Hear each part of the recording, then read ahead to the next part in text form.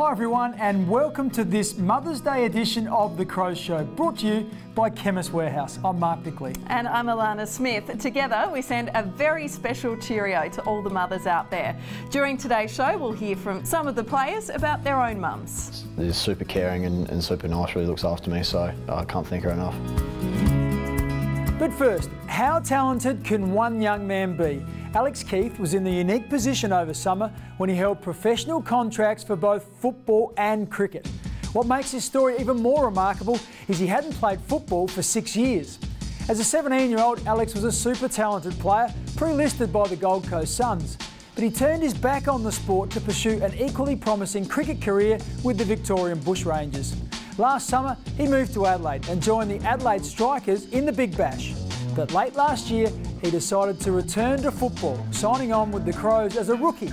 Now 24, Alex has already debuted in the SANFL. I had a fair bit of catching up to do with the pre-season training that I missed, and yeah, obviously running a few laps while the boys were playing games and whatnot during the first few rounds of the season. So I was really excited to get out and play and pull on the jumper for the first time.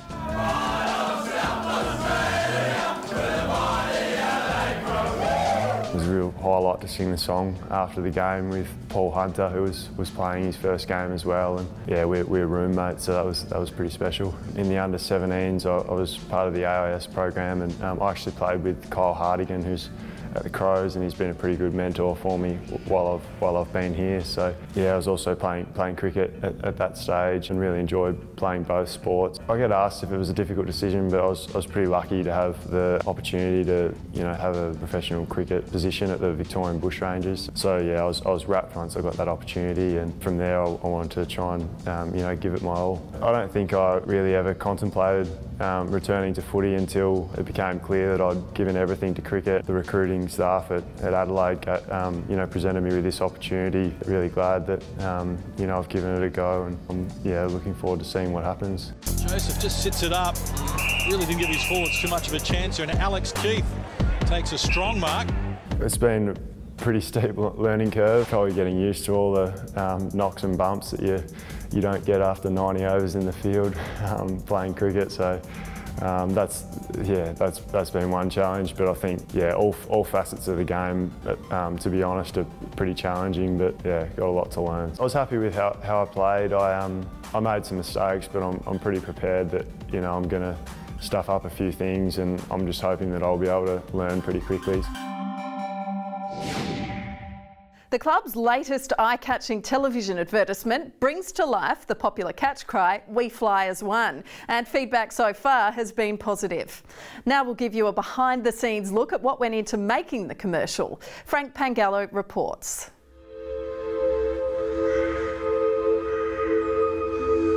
The club's theme is "We Fly as One," and it's captured with stunning Hollywood-style effects as the birds swarm into images of star players Rory Sloane, Tex Walker and the inimitable nimble Crows favourite Eddie Betts. We wanted to tell a tale of a crow out in the far reaches of South Australia making its way into the stadium, and along the way brought all of the other crows in South Australia.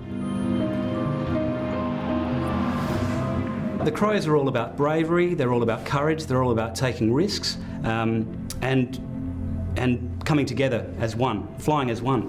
And ultimately this idea is a great visual expression of that. The concept began with Andy Scott from Show Pony Advertising. It was then handballed to Matt Byrne, the executive producer at Kojo, the innovative Adelaide production company at Kent Town. For us, it was the opportunity to meet the creative challenge that this was something new, something we hadn't done before. We started studying bird behaviours and looking at murmurations and these amazing starlings that twist and turn and create patterns in the sky. We saw that and thought, this is our idea, this is where it goes. So the first thing we did is film the players doing exactly what we wanted them to do. We wanted to capture their mannerisms, the way they moved. We did everything we could to make sure things were to scale, that the birds moved as birds would do. There are more than 40,000 birds in those computer-generated scenes. It's all maths. It's all making the birds not collide with one another. The Eddie flying over the Adelaide Oval is the crescendo of the advertisement, where you can really see the murmuration of the crows and all the elements coming together.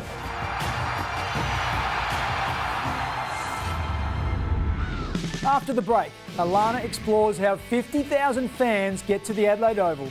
And we recall the day Matthew Robran really showed his class. My mum's name's Mandy, and she's great. She's I'm a bit of a mummy's boy, so she's always given me a lot of support and a lot of love growing up, so couldn't ask for a better mum.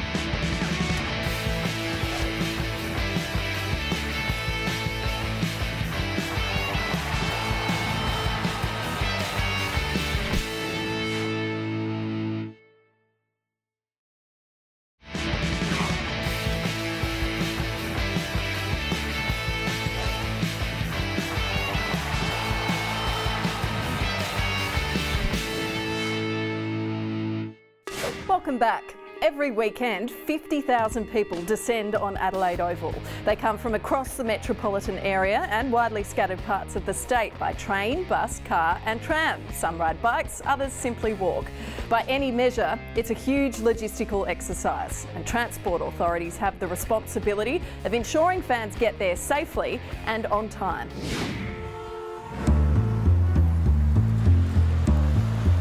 Yeah, to get 50,000 people into Adelaide Oval, it's a bit of a challenge, but we've done it really well over the last 3 years. Obviously public transport, the Oval being right in the city of Adelaide, really helps. We've got about 50% of the people that come to the Oval use public transport for an AFL game.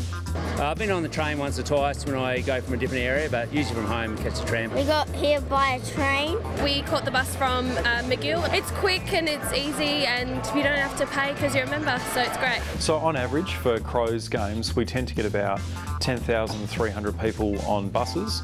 We tend to get about 11,400 on our trains and just under 3,000 on average on our trams. So that's how we get to roughly about 25,000 people out of an average 50,000 crowd for Crows games at Adelaide Oval. And we left the car at Mawson Lakes and we drive and then we catch the train and then we go across the road for a couple of drinks and then we go to the game. We get at least half the people going to the Oval travelling over the footbridge. It's a little over 300 metres, so it's quite a short distance. And when you compare other city stadiums like the MCG, for example, having Adelaide Oval so close to the city means it's really easy for people to get from really anywhere in the city just over to the Oval. Dual premiership player Matthew Robran played 130 games for the Crows over 10 years. Playing at centre-half forward, his career-best 6-goal haul was in the 98 preliminary final against the Bulldogs. And his performance capped off a huge win, catapulting the team into the grand final against North Melbourne. I guess a preliminary final, regardless of who you're going to play, is going to be big, considering you're only one game away from a grand final. But certainly because we played the Bulldogs the year before and just scraped over the line, there was certainly a huge expectation around the place that we were good enough to do it again. And unfortunately, on the day, we were good enough to make the grand final. He missed his opportunities early.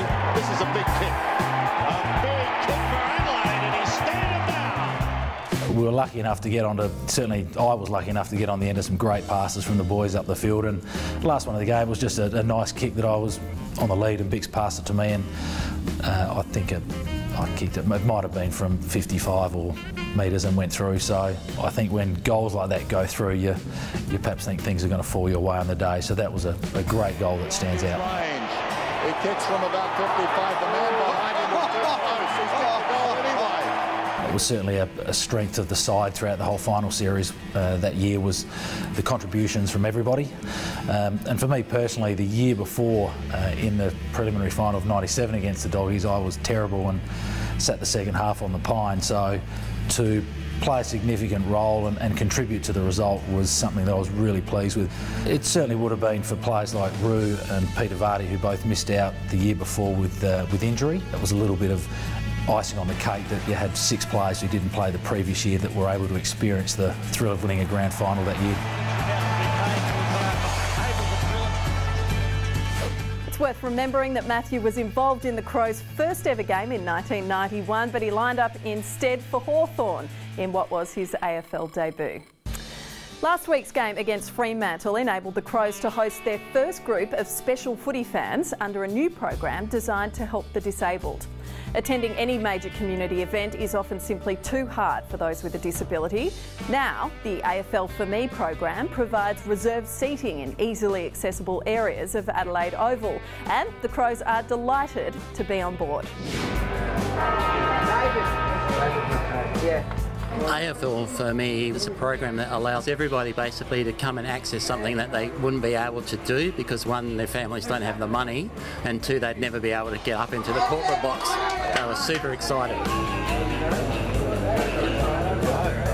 Crows are a fantastic supporter of the program. You know, their guys are only too happy to come up here and mix with our guys and sign autographs and support our guys really well. It's great to see some young kids coming from pretty remote areas to come watch some footy, and they're loving it actually. So this is the first time obviously we've done it this year, but there's going to be many more occasions throughout the year where we do this similar sort of setup. It's one of the great things the footy club we're able to get behind, and then when you see it come to fruition on a day like today and see the smile on the kids' faces, it makes it all worthwhile. One of my boys there, Alex, he got his clothes prepared and got his whole uniform out 2 days before he actually knew it was coming. Eddie Betts is the favourite player getting around for a change, so I think there's one with their number 18 on his back over here, and very excited, so hopefully Eddie kicks a couple of goals this quarter for them. It's to Betts, no other option but to Stiro! Eddie Betts with a remarkable goal!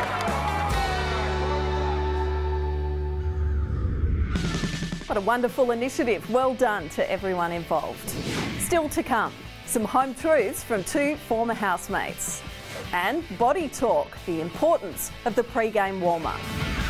Karen is my mum's name, and just because, well, typical mum stuff, cared for me, raised me, and used to do all the motherly things, so food and cleaning up after myself.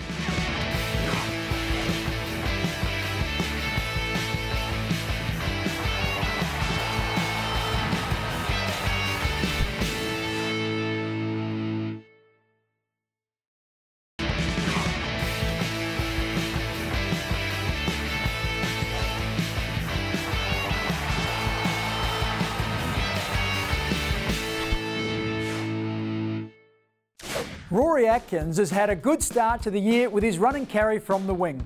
But one of his biggest off-field challenges has been coming up against his old housemate, Brodie Smith.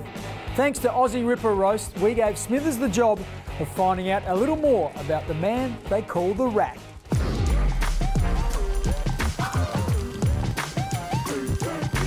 Rory the Rat Atkins, thanks for joining us this week on Ripper Roast. Thanks for having me, mate. Now, you're into your 4th year of footy at the club and played some good footy last year and in the side this year playing well. What have you put your improvement down to in the last 12 months? I'll put it down to maturing as a person and a player. Also having a full pre-season this year definitely helped, feeling a lot fitter and stronger. You're obviously feeling pretty confident on the field. You had the yellow and pink boots out on the weekend. So how's it all going this year? Feeling pretty good? Well, I give Puma a little plug here. They supply me with my footwear, so thanks for that. Yeah, well, they sent out a pair of boots and said we'd like you to wear them, so I wore them and they went well. So if you're looking for a pair of boots, get on board. Yeah, but yellow and pink. One's yellow, one's pink. Oh, I don't design them, mate. So you know, just wear you can't come through me. I'll just wear them. Now, you're living with Josh Jenkins, obviously a downgrade from your previous housemate. Myself. I think I needed a change from where I was living, you know. There wasn't really a senior figure in the household, and no one was setting a good example, so I had to move out of there. Has your cooking improved? You made a roast when you were at mine and it walked out of the oven onto the plate. Yeah, so thanks for that, mate. Thanks for the support. That was my first attempt of a roast, and we did get 2 good slices out of it until it was purple, but I think it's improved a little bit, yeah. Well, I did ask Josh and Hannah, and there was a story about you were trying to boil some eggs. Oh yeah, I just never boiled an egg before, and I just asked what do I do? That was it. You just chuck it in the water? Yeah, but I did it first and it cracked. So I dropped it in there and it cracked, so I was like, I'm not too sure how to work it. Now I know you need to put it in with a spoon. Yeah. Yeah, because I just... All right, the Rat, thanks for joining us this week on Ripper Roast. No worries, thanks for having me. Lol. For most players, game day preparation begins at least 2 or 3 hours before the first bounce. Critical to their routine is making sure the body is in the best possible shape for the rigours that lie ahead. Thorough warming up is essential, and recovery after the game is just as important. That's what we discover in Under the Coach's Roof, brought to you by Revolution Roofing. The body's obviously really important for an elite athlete. I mean, in the end, it's the vehicle that drives them to perform. On a game day, their warm-up will consist of, as soon as they get into the rooms, generally most of the guys start some stretching. You know, each person sort of has their own routine which they go through. From an official point of view, they start a warm-up about 50 minutes before the game. They do down to some mobility, which is really active, really dynamic. Get the guys sort of get moving as a group. The important part of a warm-up is that you're preparing to do what you're about to do. So you've really got to get up to almost full speed and be ready to go by the time that warm-up finishes to be ready to compete. As soon as that game's finished, they're almost always thinking about the week after, especially on a short break. You know, sometimes you've only got 6 days between games. It's really important that the guys start, you know, regenerating and recovering their body then. The main thing for us is food and drink. You know, as soon as we can after the game, the players are getting in some protein through their shakes, some food, and generally just then it's whatever they can stomach. And with recovery, you know, there's a lot of science out there about it, but sometimes it's just what works for the individual as much as for everyone. The last one, and we're really big on this as well, is sleep, making sure that the guys get as good a sleep as possible after a game. Stay with us. Shortly, we'll go on a holiday much, much closer to home. And check out if you are our face in the crowd. My mum's name's Melissa, and she just is super caring and super nice, really looks after me, so I can't thank her enough.